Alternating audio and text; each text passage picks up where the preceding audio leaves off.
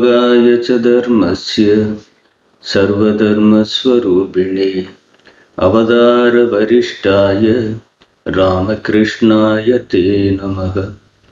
जननीं शारदां देवीं रामकृष्णं जगद्गुरुं पादपद्मे तयो श्रुत्वा प्रणमामि मुहुर्मुहुः। नमः श्रीयतिराजाय विवेकानन्दसूरये सच्चित्सुखस्वरूपाय स्वामिने तापहारिणे। அனைவருக்கும் வணக்கம். உலக மக்கள் அனைவரின் நலனுக்காகவும் ஸ்ரீ குருதேவரிடம் பிரார்த்தனை செய்வோம். ஓம் நமோ பகவதே ஸ்ரீ ராமகிருஷ்ணாய. வழக்கமாக நம்முடைய பக்தர்கள் சில கொஸ்டின் கேட்டிருக்காங்க, சந்தேகங்கள். முடிஞ்ச வரைக்கும் நம்ம அதை பார்ப்போம். எல்லா பாதைகளும் குரு வழிபாட்டையே வலியுறுத்துகின்றன. குரு என்று சொல்லும்போது யாரை நினைவில் கொள்ள வேண்டும்? தீட்சை அளித்த குருவையா, சங்க குருவையா, இல்லை இஷ்ட தெய்வத்தையா அப்படின்னு கேட்டிருக்காங்க. அடுத்தது குருதேவருடைய இந்த சமாதி நிலையிலும் அது ஒரு போட்டோகிராஃபு, அப்புறம் வழக்கமா உட்கார்ந்து இருக்கிற இந்த போட்டோகிராஃபு, இது எல்லாத்துக்கும் ஏதாவது அர்த்தம் இருக்கா, ஏதாவது மீனிங் இருக்கா அப்படின்னு கேட்டிருக்காங்க.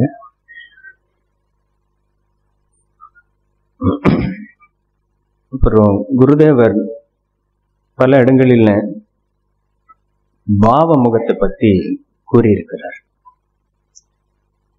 பாவ முகம் அப்படிங்கறத பத்தி சொல்லியிருக்கிறாரு. அதை பத்தி இன்னும் கொஞ்சம் தெளிவுபடுத்தணும்னு சொல்லியிருக்காங்க. அப்புறம் தானம் செய்வது எப்படி, அதன் பலன் என்ன, இது ஒண்ணு கேட்டிருக்காங்க. நற்செயல் புரிவது எப்படி, அதன் பலன் தாக்கம் எப்படி கேட்டிருக்காங்க. ஒவ்வொன்றும் ஒரு டாபிக் ஒரு மணி நேரம் ஒவ்வொன்றுக்கும் பேச இருந்தாலும் இந்த அரை மணி நேரத்துக்குள்ள எவ்வளவு முடியுமோ பேசுவோம். முதல்ல கூறியது போல குரு வழிபாட்டு வருதுன்ற நம்ம யாரை தியானத்துல யாரை நினைக்கணும் அப்படின்னு கேட்டிருக்கு. பொதுவாக நீங்க தீட்சை பெற்றவர்களுக்கு தீட்சை டைம்ல குருவே சொல்லியிருப்பாரு. ஆரம்பத்துல நல்ல இடத்துல உட்கார்ந்துட்டு அதெல்லாம் தியான வழிபாட்டுல உங்களுக்கு சொல்லியிருப்பாங்க. முதல்ல தீட்சை அளித்த குருவை நீங்க நினைக்கணும். அவரு தான் அவங்களுக்கு அந்த இதுல வந்து தீட்சை அளித்த குரு அது யார் ஆனாலும். அதுக்கப்புறம் அந்த தீட்சை குருவை கொஞ்சம் கொஞ்சமா குருமராஜுடைய ரூபத்துக்குள்ள ஐக்கியம் படுத்தணும். அதுக்கப்புறம் குருமராஜ் தான் நினைக்கணும். சங்க குருவே நினைக்கலாம். ஆனா இந்த தியானம் பண்ணும்போது தீட்சை அளித்த குரு அந்த தீட்சை குரு குருமராஜுக்குள்ள ஐக்கியமாகிறத நினைச்சு நம்ம வழிபாடு செய்யும். அதுதான் பொதுவான ஜெனரல் இது. ஸோ இது குரு சொல்லியிருப்பாரு. இது மீண்டும் நீங்க எப்போதும் பண்ணும்போது சரி அதே பாணியிலேயே நீங்க பண்ணணும். இல்லை மற்ற திருமூவர் அன்னையோர் சாமியை நினைக்கணும், நினைக்கிறது தப்பில்லை. ஆனா குறிப்பிட்ட நேரத்துல இதுக்காக நீங்க உட்காரும் போது இதை நீங்க கண்டிப்பா பண்ணணும். ஸோ அதுதான் வழி வழியா வர்ற அந்த முறை. ஸோ ஆகவே நீங்க அதுல தெளிவாக நீங்க இருந்து குருதேவரையே ஃபைனலா நினைச்சு பண்ணணும். ஸோ நமக்கு அது ஒரு ஸ்டேஜ் வரும்போது குரு மந்திர குருவு குருமராஜு ஒண்ணுங்கிற ஒரு நிலைமை நமக்கு வரும்போது எல்லாமே ஒன்னா தெரியும். அது வரைக்கும் இதுல ஆரம்பிச்சு அதுல ஐக்கியமாயி பூஜை பண்றதுதான் நல்லது. முயற்சி பண்ணலாம். சரியா? அப்புறம் குருதேவருடைய இந்த போட்டோகிராஃப்ல ரெண்டு விதமா இருக்கு. கொஞ்சம் இதுல இந்த மாதிரி பாபர் சமாதியில ஒரு கை வச்சு இருப்பாரு. அப்புறம் வழக்கமா இதுல கையை கட்டி இருப்பாரு. இது ஒவ்வொன்றுக்கும் ஒரு மீனிங் இருக்கும். நம்முடைய ரெக்கார்ட்ல கிடைச்ச வரைக்கும் அந்த ஒரு பரவச நிலை அவரு முதல்ல அந்த கேசவச்சந்திரன் சென்னை அவர் பார்க்க வரும்போது அவருக்கு அப்படி ஒரு இது வந்திருக்கு. அவர் பார்த்த உடனே ஏதோ ஒரு பரவசம் அந்த ஒரு சிம்பல் போஸ்டருக்கு குருதேவரை தன்னை ஆட்படுத்தி கொண்டிருந்தார். அது எல்லாமே அந்த பரபிரம்மத்துடைய ஒரு உருவம், ஒரு ரூபம் தாங்கன்னா எப்படி இருக்குங்கிறது. எப்படி பகவான் எல்லாம் மற்றது எல்லாத்துலயும் அபயம் கொடுப்பாங்க, வரம் அபயம் கொடுக்கற மாதிரி அந்த மாதிரி இருக்கும். அது ஒவ்வொரு இதுல பெருமாளாகட்டும் சிவபெருமானாகட்டும் அது ஒவ்வொன்று அம்பாளாகட்டும். இது இந்த பரபிரம்மத்துடைய தத்துவத்தை இதுல போதிக்கிற மாதிரி தான் சரதானந்தியுடைய கருத்துல இருக்கு. சோ அந்த நிலை இந்த உலகமே தனக்குள்ள அடங்கி இருக்கிறத அவர் காட்டுறதுக்காக அந்த ஒரு சிம்பல் கொடுத்திருக்காங்க. இங்க உட்கார்ந்து இருக்கிற இந்த நிலை சாதாரண மக்கள் தியானம் பண்றதுக்காகவே இப்படி ஒரு போட்டோ கிடைச்சிருக்கு. இதுல பார்க்கலாம், அந்த பின்னால் குருமரை பின்னால் ஒரு வட்டம் இருக்கும். அது ஆர்டிபிஷியல் வட்டம் கிடையாது, ஆக்சுவலாவே போட்டோ பிடிக்கும்போது அப்படியே கிடைச்சிருக்கு ஒரு ஒளி வட்டம். நம்ம அமுதமொழிகள்ல படிச்சிருப்போம். அவர் பரவச நிலைக்கு போகும்போது அவருக்கு சுத்தி பெரிய ஒரு ஒளி வட்டம் இருக்கும்னு சொல்லியிருக்காரு, சாமிஜி சொல்லியிருக்கிறாரு. அது பார்க்கவே ஏதோ ஜொலிக்குது பின்னால அப்படிங்கிறாங்க. அந்த டைம்ல அந்த இடத்த போட்டது அப்படி இருக்கு. அந்த பிளாக் அண்ட் ஒயிட் அந்த ஒரு வளைவு இருக்கு. இது மக்களுக்கு எப்படி எந்த ரூபத்துல தன்னை நினைக்கணுங்கிறதுக்கு குரு மகாராஜே கொடுத்த ஒரு வாக்கியம். ஏன்னா ராமர் கிருஷ்ணர் எல்லாத்துக்கு சிலை இருக்கு, எல்லாமே உண்மையான ரூபந்தான் எல்லாமே. ஆனா குருதேவர் மாதிரி போட்டோவே கிடைச்சது கிடையாது நமக்கு. சில இடங்களில இந்த மாதிரி ஒரு சிலை வளைச்சு அது ராமரோ கிருஷ்ணரோ அப்ரிஷியேட் பண்ணி ஆமா இப்படிதான் எல்லாம் சொன்ன நிகழ்ச்சிகள் எல்லாம் இருக்கு ஒவ்வொன்றிலையும். ஆனா குருதேவருக்கு இந்த மாடர்ன் டெக்னாலஜி கடந்த நூற்றாண்டுல முதல் முறையாக இந்த போட்டோகிராஃபி அதுவே கிடைச்சது பெரிய பாக்கியம். சோ எதிர்காலத்துல இது யாரும் மறக்க முடியாது. இது ஒரு இமேஜினேஷன் சொல்ல முடியாத அளவுக்கு அந்த ஒரு தோற்றத்தை குருதேவர் நமக்கு கொடுத்திருக்கிறார். ஆகவே இதுக்கு அர்த்தம் இருக்குன்னா குருதேவரை இந்த ரூபத்துல தான் நம்ம தியானம் பண்றதுக்கு ஏற்ற ஒரு ரூபமா எடுத்துக்கிறேன். சோ நமக்கு அது எல்லாருக்கும் எளிமையா இருக்கும்னு நினைக்கிறேன். கண்ணை மூடாமங்கிற மாதிரி அந்த ஒரு நிலை பாவ நிலை.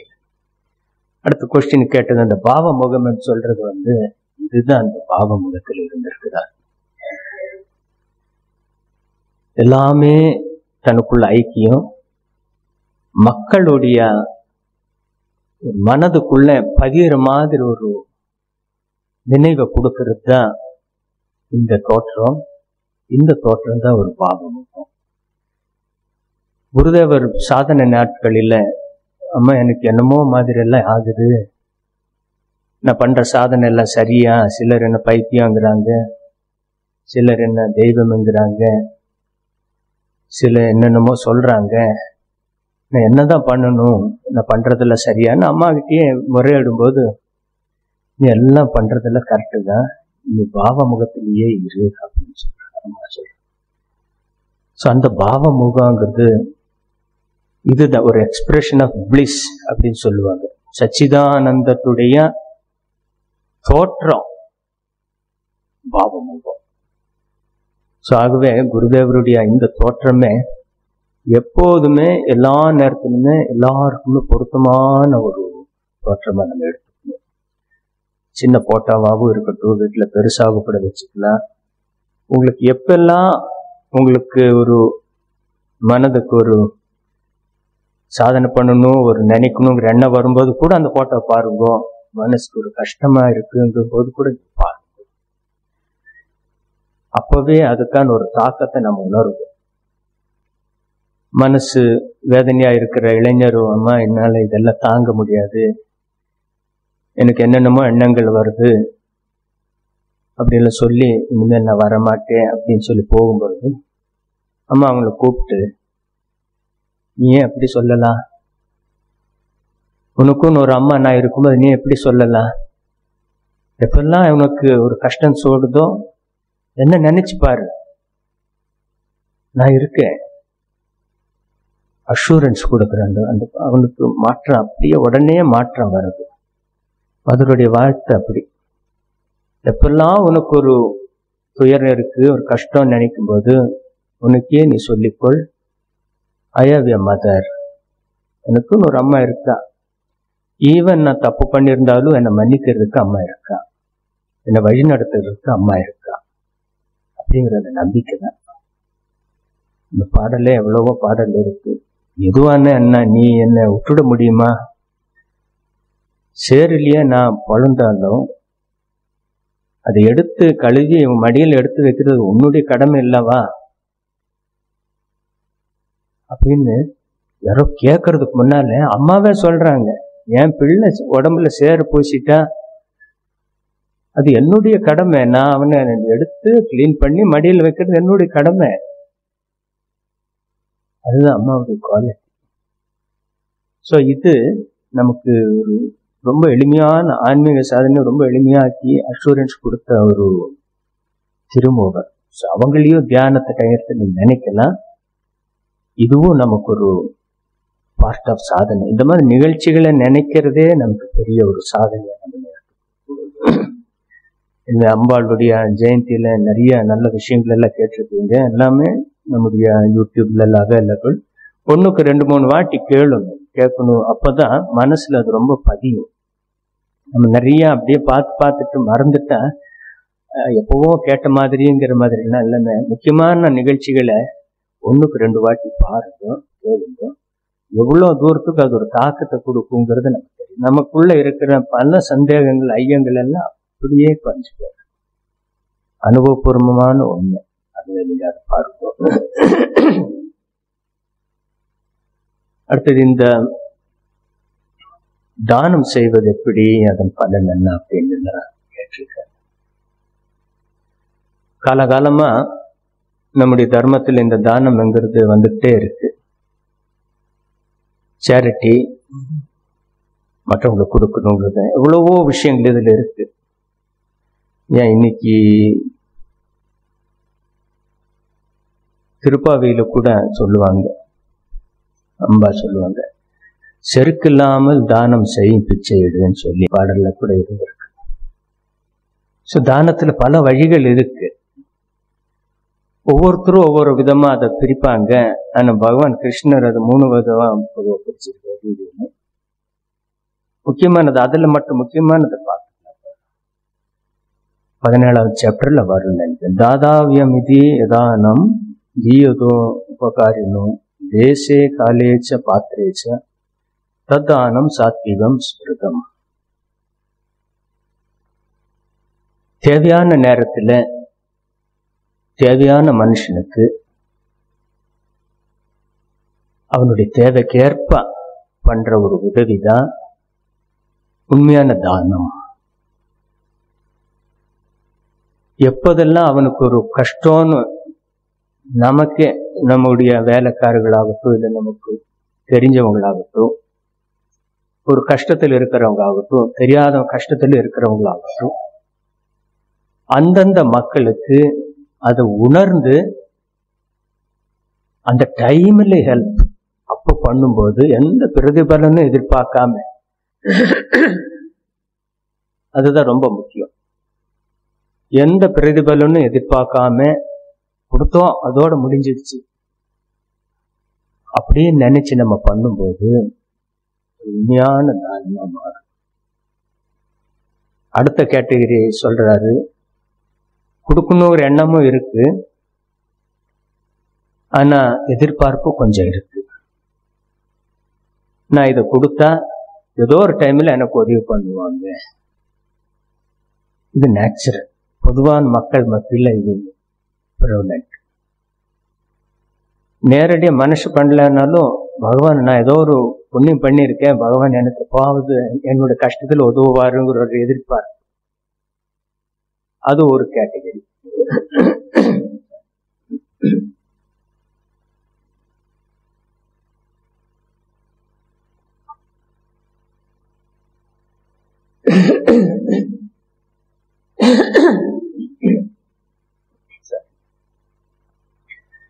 மூன்றாவதாக,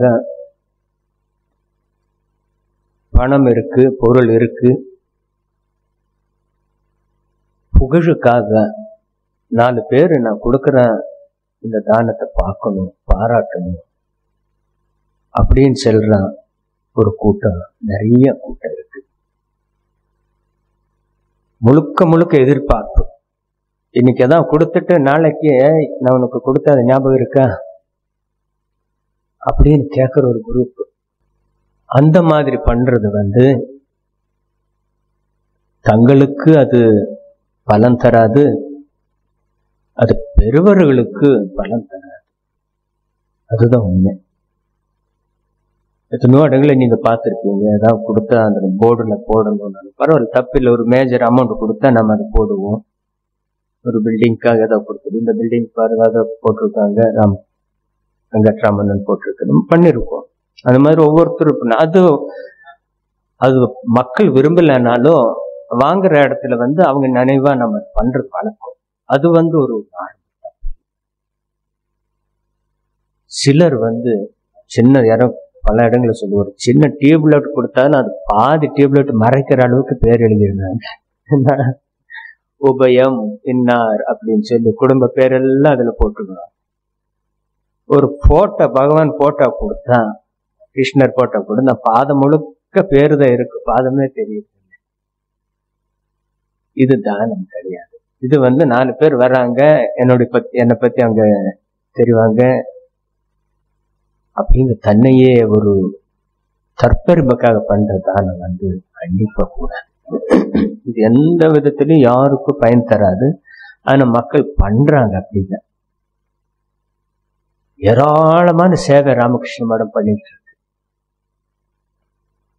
கடந்த வருடம், ஒவ்வொரு வருடமும் அந்த ஆண்டு அறிக்கையில வரும், 2021 ராமகிருஷ்ண மத் மிஷன் த்ரூஅவுட் த வேர்ல்டு 860 கோடிக்கு நலத்திட்டங்கள் பண்ணியிருக்கு.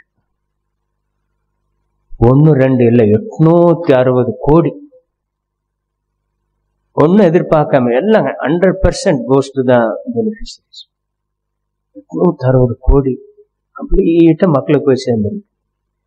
இந்த வருஷம் அது 1000 கோடி தாண்டும். நம்ம எங்க எவ்வளவு பேப்பர்ல நம்ம போட்டிருக்கோம், ஏதோ சின்னது அப்பப்போ ஏதாவது ஒரு ஹைலைட் பண்ணணுங்கிறத பண்ணலாம். ஏதோ அன்னைக்கு ஒரு பெரிய பெர்சன் வந்திருந்தாரு, இவ்வளவு பண்ணிருக்கீங்களா ராமகிருஷ்ண மத்ல, எங்களுக்கெல்லாம் தெரியவே இல்லையே. சாதாரண ஒரு கவர்மெண்ட் வேணா பண்ணல, ஒரு 1000 கோடிக்கு ஏதாவது ப்ராஜெக்ட் எடுத்தா பண்ணாங்க. பட் அதுல எவ்வளவு போய் மக்களுக்கு சேருதுங்கிற அது நமக்கு தெரியல.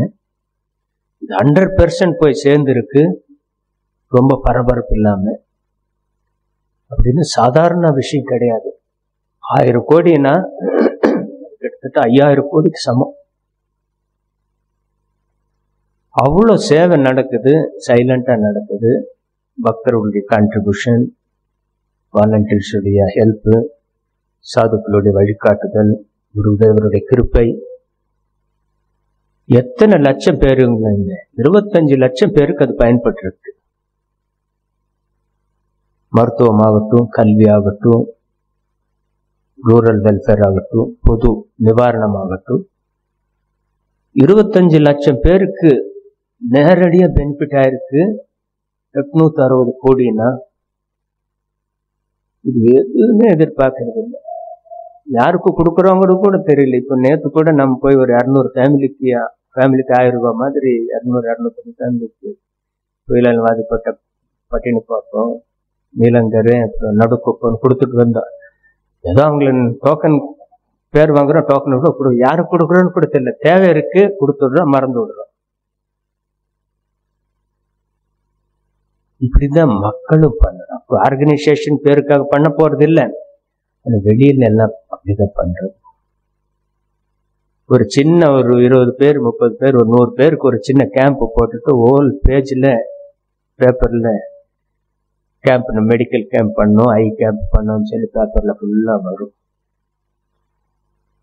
அப்படியெல்லாம் பண்றதுல யாருக்கு லாபம் இல்லை. அந்த தானத்தினுடைய பலன் பாருங்க. இன்னொரு இடம், யார் யாருக்குள்ள தானம் பண்ணணுங்கிறதுல எவ்வளவு தீய விளைவுகள் ஏற்படுங்கிறதுக்கு பல காரணங்கள் இருக்கு. இங்கெல்லாம் ஏற்கனவே நான் ஒரு சொற்பொழிவில் சொல்லியிருப்பேன். ஒரு இடத்துல ஒரு காரியம் நடந்துட்டு இருக்கு. இங்க வர்ற மக்களுக்கெல்லாம் அன்னதானம் நடந்துட்டு இருக்கிறார், சாப்பாடு போட்டுட்டு இருக்காங்க. அந்த வழியா ஒருத்தர் ஒரு பசுமாடை, கசாப்புக்கார பசுமாடை எடுத்துட்டு போறாரு. அவர் ஒரு கொஞ்சம் தூரம் போனோன்னா அவனுக்கு சக்தி இதாயிடுது. அந்த மாடு ரொம்ப ஸ்ட்ராங்கான மாடு, அவனை இழுக்குது. இது இருக்க ரொம்ப கஷ்டப்படுறான். அவன் ரொம்ப சோர்ந்து போய் ரொம்ப தள்ளாடி கஷ்டப்பட்டு ஒரு இடத்துக்கு ஒரு நிழல் கீழே வந்தாரான். வந்தோடனே பாக்குறான், அங்க உள்ள ஏதோ சத்தம் வருது. சரி, இதுக்கு மேல என்ன நடக்க முடியல, போய் கொஞ்சம் தண்ணியாவது இங்க கிடைச்ச சாப்பிட்டு வரலான்னு அந்த மாடை எப்படியாவது கட்டிட்டு உள்ள போய் பாக்குறான். அது நல்லா விருந்து கொடுக்குறாங்க.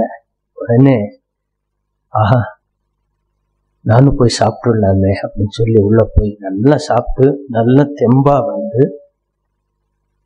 அந்த பசுமாடை நல்லபடியா விடாம கொண்டு போய் வதம் பண்றார்.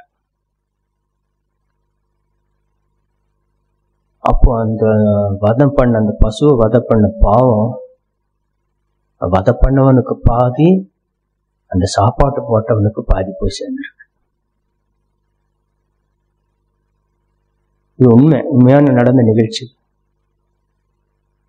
யாருக்கு பண்ணதுனால எந்த ஒரு பாவத்தை நாம சுமக்கிறோம்? கெட்டவங்களுக்கு ஏதாவது நம்ம பண்ணா, தெரிஞ்சு பண்ணாலும் தெரியாம பண்ணாலும் அத பாதி பாவம் நமக்கு வந்து சேரும். இது புராணத்தில் இருக்கும் நடந்த நிகழ்ச்சியாவே நல்ல பேர் சொல்றாரு. சோ ஆகவே பாத்திரம் இருந்து பிச்சை எடுன்னு ஏன் பெரியவர்கள் சொன்னாங்கன்னு இப்படிதான்.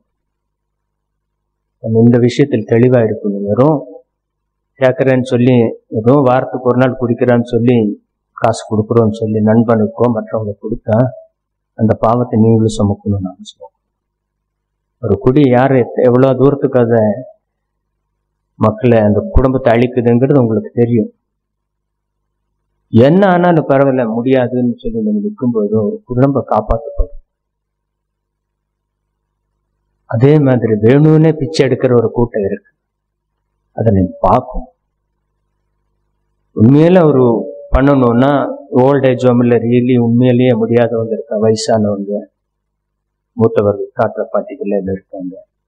ஏன்னா அவங்க ஒண்ணுமே முடியாம அங்க போயிருக்காங்க. அவங்களுக்கு பண்ணுங்க. அனாதை ஆசிரமங்கள் இருக்கு, குழந்தைங்க, ஏழை குழந்தைங்க, அங்க போய் பண்ணுங்க. மற்ற இடங்கள்ல போய் நம்ம எல்லாம் பண்றேன்னு சொல்லி 4 பேருக்கு முன்னால் பண்றேன்னு சொல்லும்போது இது எந்த அளவுக்கு நல்லது பண்ணது தீங்கு பண்ணதுங்கிறத நம்ம பார்க்கணும். ஆகவே இந்த ஒரு தானத்துல வந்து எப்போதுமே கேர்ஃபுல்லா இருக்கு. அதுவும் பெரியோர்கள் அந்த காலத்திலிருந்தே சொல்லியிருக்கிறார். காமராஜர் இங்க பழைய கோயிலுக்கு வந்து பேசியிருந்தார் 50-60 ரெக்கார்ட்ல எல்லாம் இருக்கு. வெள்ள நிவாரணத்துல இப்ப தனுஷ்கோடி எல்லாம் அழிஞ்சு போன அந்த வெள்ள நிவாரணம் அந்த காலத்துல காமராஜர் மந்திரியோட மறுநாள் போறாரு. அங்க போகும்போது கஷ்டப்பட்டு எப்படியோ பண்ணி அந்த இடத்துக்கு போறாங்க. மக்கள் உயிரோடு இருக்காங்களா இல்லைன்னு தெரியாம அவ்வளவு தூரத்துல அப்பெல்லாம் அந்த அளவுக்கு ஒரு ஸ்பிரிட்டோட போயிருக்காங்க. போகும்போது ஒரு மேடான இடத்துல மக்கள் எல்லாம் உட்கார்ந்து இருக்காங்க. கொஞ்சம் பேர் தப்பிச்சு உயிரோடு இருக்காங்கன்னு சொல்லி பண்ணிருக்கேன். அங்க ஒரு காவி துணியோட 1-2 சாமிங்க இருந்திருக்காங்க. உடனே போய் யாருன்னு போய் கேட்கும்போது அது ராமகிருஷ்ண மடத்துல இருந்து வந்திருக்காங்க அப்படின்னு. இவர் உடனே போய் காலில் விழுந்து பாக்குறாரு. நம்ம மறைஞ்ச சோமானந்திஜி அங்க இருந்திருக்கிறார். சோமானிஜி கூட இன்னொருத்தர், சாமிஜி எப்படி நீங்க வந்தீங்க, நானே இப்படி இந்த பரிவாரங்களோட கடந்து வர்றதுக்கே இவ்வளவு கஷ்டமாச்சுங்க. இல்ல நேத்தே நம்ம வந்துட்டோம், நம்ம காலையில இருந்து சமைச்சிங்க எல்லாம் சாப்பாடு பண்ணி போட்டுட்டு இருக்கோம். அப்படியே காமராஜர் அப்படி கலங்கி போயிடுறாரு. அந்த நிகழ்ச்சியை இந்த பழைய கோயில்ல சொல்றாரு. அரசாங்கம் ஒரு லிமிட்டேட தான் பண்ண முடியும். காமராஜரே அப்படி சொல்றாருன்னா இந்த பீரியட்ல நம்ம ஒன்றும் சொல்ற மாதிரி இல்லை. அந்த காமராஜர் ஏதாவது நீங்க தானம் பண்ணணும், நன்கொடை கொடுக்கணும்னா இந்த இடத்துக்கு கொடுங்கோ, எங்களுக்கு முன்னால போய் அது போய் சேரும், அந்த மக்களுக்கு போய் சேரும் சொன்ன காமராஜர். இந்த வேதாந்த கேசரியில ராமகிருஷ்ண விஜயத்துல அந்த ரெக்கார்டு இருக்கு, டேட் வாய்ஸ் அவர் பேசுனதெல்லாம் இருக்கு. இப்படிதான் தானம் பண்ணும்போது எங்க பண்ணணும், என்ன மாதிரி பண்ணணுங்கிறத நீங்க பார்த்துக்கணும். நீங்க தெரிஞ்சு வச்சுக்கோங்க. உங்களால முடியும் போது பண்ணுங்க, கேட்கறவங்களுக்கு சொல்லலாம். சில இடங்களில் ஓவர் ஃப்ளோயிங் திங்ஸ் இருக்கு, அங்க மறுபடியும் அங்க தானம் பண்றதுன்னு அர்த்தம் இல்லை. எந்த இடத்துல மக்களுக்கு போய் சேருதோ அதை பண்ணும்போது அது தானமா. அடுத்தது கடைசியா நற்செயல் புரிவது பற்றி எப்படி அதன் தாக்கம் என்ன, இதே இந்த சேம் திங் தான். நல்ல காரியங்கள் எப்படி பண்ணணும்னா அம்மா சொல்லுவாங்க ஒரு இடத்துல, நம்ம பண்ற எல்லா காரியமும் பகவானுடைய காரியம் என்று நினைச்சு பொறுப்போட, அதுதான் முக்கியம். ஃபர்ஸ்ட் எந்த காரியம் ஆனாலும் சரி, குடும்பம் ஆகட்டும், இல்லகராகட்டும், கிரகஸ்தாகட்டும், சன்னியாசாகட்டும், குழந்தைகளாகட்டும், பெரியவர்களாகட்டும், பொறுப்போட பண்ணணும். இப்ப எல்லாம் பண்ற மாதிரி ஒரு 100 நாள் வேலைன்னு சொல்லி போய் உட்கார்ந்துட்டு பணத்தை வாங்கிட்டு வர்றது, அதுல ஒரு கூட்டம். கிராமங்கள் எல்லாம் அது கண்ணால பார்க்கணும். அப்படிலாம் பண்ணா அது ஜீரணம் ஆகாது. கண்டிப்பா பொறுப்போட பண்ண. நமக்குன்னு ஒரு இடம் கொடுக்குறாங்க அப்படின்னா அதுக்கான நம்ம உழைப்பை அங்க கொடுக்கணும், பொறுப்போட ஃபர்ஸ்ட். அப்புறம் செகண்ட், பரபரப்பு இல்லாம பொறுமையோட. ஒரே நேரத்துல 4 வேலையை எடுத்துக்கிட்டு அதை பாதி பண்ணி இதை பாதி பண்ணி அன்பினிஷ்டா நம்ம போறோம். நிறைய பில்டிங் கான்ட்ராக்டர்ஸ் எல்லாம் இங்க தெரியல, எங்களுக்கு கிடைக்கிறவங்கள சில பேர் அப்படிதான் கிடைச்சிடுறாங்க. சாமி ஏதோ வந்துட்டு சாமியும்பாங்க, வந்தா வர மாட்டாங்க. ஒரு பிளம்பர் கூப்பிட்டா, சாமிஜி அதான் கிளம்பிட்டேன், டேங்க்ல தான் இருப்பேங்கிறாரு. டேங்க்ல இருந்து இங்க வர்றதுக்கு 1 hour ஆகுமே, 1 தண்ணி ஓடிக்கிட்டு இருக்கோம். பொய் சொல்றாரு. சில பர்டிகுலர் ஒர்க், ஒரு கோயில் விஷயத்துல எல்லாம் எவ்வளோ, இந்த கோயில் கட்டும் போதில் எவ்வளோ சிரமங்களை சந்திச்சிருக்காங்க. அந்த மூத்தா டிவோட்ஸ்ல ஏகப்பட்ட சிரமங்கள், சாமிகளுக்கெல்லாம் அவ்வளோ ஒரு மன உளைச்சலை கொடுத்தாங்க. இப்படி கூட மனுஷன் இருப்பாங்களாங்கிறது. பணத்தையும் வாங்கிட்டு பண்றதுக்கு பொறுப்பு இல்லைங்க, பொறுமையும் இல்லை. ஒரு வேலை எடுத்தா நான் அதை முடிச்சுட்டு தான் அடுத்த வேலைக்கு போறேங்கிற அந்த எண்ணம். இது நமக்கு எல்லா விதத்திலும் பொருந்தும். வீட்டு வேலையில கூட இது பொருந்தும். நீங்க இதுல நம்ம கேர்ஃபுல்லா இருந்தா பல வேலைகளை அப்பப்போ நம்ம முடிச்சுட்டே போயிடலாம். அப்துல் கலாம் ஐயா சொல்லுவார், ஒவ்வொரு வாட்டியும் எனக்கு டேபிள்ல நிறைய ஃபைல்ஸ் வரும்போது முதல்ல அந்த ப்ரையாரிட்டி பார்த்துக்கிறேன், எதுக்கு முக்கியத்துவம் கொடுக்கணும் பார்த்து தனியாக வச்சிருக்கேன். ஆபீஸ் டைம்ல கொஞ்சம் நார்மல் பண்றேன், அந்த ப்ரையாரிட்டி அன்அபிஷியல் டைம் முன்னாலேயே அதை முடிச்சுட்டு போயிடுறேன். அதனால்தான் அவர் எங்கேயோ இருந்தவர் எங்கேயோ கொண்டு வந்தார். பாரத பிரதமர் அப்படிதான். ஆபீஸ் டைம் 9ல இருந்து 5ன்னு சொல்லி மக்கள் எல்லாம் வர்றதுன்னா அவர் 7 மணிக்கே சில முக்கியமானதெல்லாம் முடிச்சுடுவார். ஆபீஸ் டைம்ல தான் ஆபீசர்ஸ் வருவாங்க, முக்கியமான ஒர்க் இருக்கு, அதை நான் முடிச்சு வச்சுடுறேன். இது எல்லாருக்கும் பொருந்தும், எங்க எல்லாருக்கும் பொருந்தும். சில நேரத்தில் நாமளும் அப்படிதான் பண்ண வேண்டி இருக்கு. அங்கதான் அந்த பொறுப்பும் பொறுமையும் நம்ம இருந்தா காரியங்களில பல தடங்கள் அப்படியே குறைஞ்சிடும். எவ்வளவோ தடங்கல்கள் வரும். ஒரு சின்ன வீட்டை நிர்வகிக்கிறதுக்கே அவங்களுக்கு எவ்வளவோ சிரமங்கள் இருக்கும். பொண்ண காலையிலிருந்து குழந்தைங்களை படிக்க எழுப்புறதுல இருந்து சாப்பாடு கொடுத்து ரெடி பண்ணி ஸ்கூல்ல விடணும்னா எத்தனையோ பேர், குடும்பத்துல 4 பேர் சேர்ந்து உழைச்சாதான் அந்த நேரத்துக்கு அந்த ஆட்டோவோ இல்லை வண்டியோ வருது போடலாம், இல்லை சைக்கிள் ஓட்டு போடலாம்.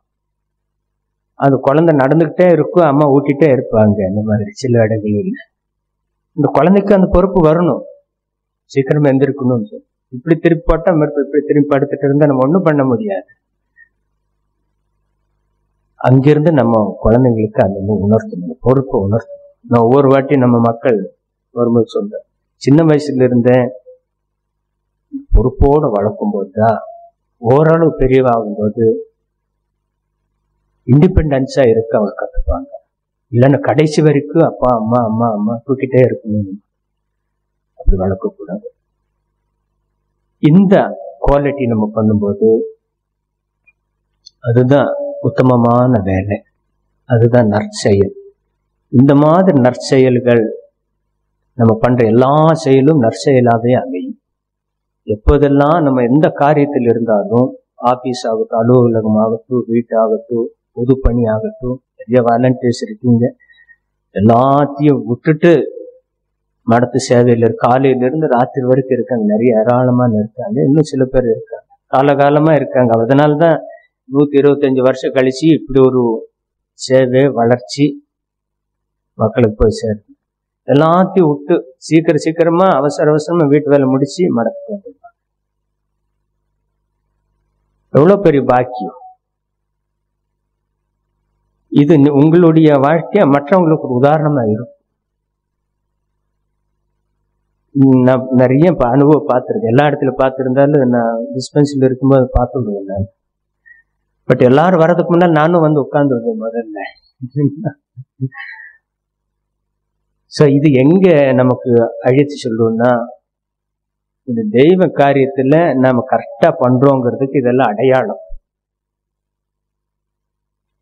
இது போதும்.